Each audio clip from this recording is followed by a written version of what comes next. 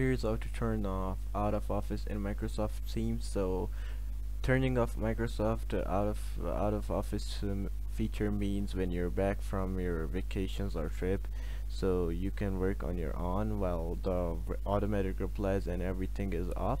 So what you have to do is go to Teams. When you go over here, your availability status will be on appear away or appear offline. So you just have to like click it again on available and go to set status message. When you go over here, and you have to, like, if you got employees or anything, you have to tell them that I am back, and you have to set it for whenever you want. And there on the downside you will have a message saying set schedule meeting or set schedule message.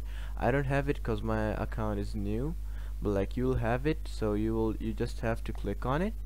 When you do click on it, it will take you to something like layout. I don't have, like, as you guys saw, I don't have it, so I got pictures for it. Will take you here. So the automatic replies, you have to go to automatic replies, and automatic replies will be turned on, so you have to turn them off. After turning them off, they'll be turned off, and you have to click on save.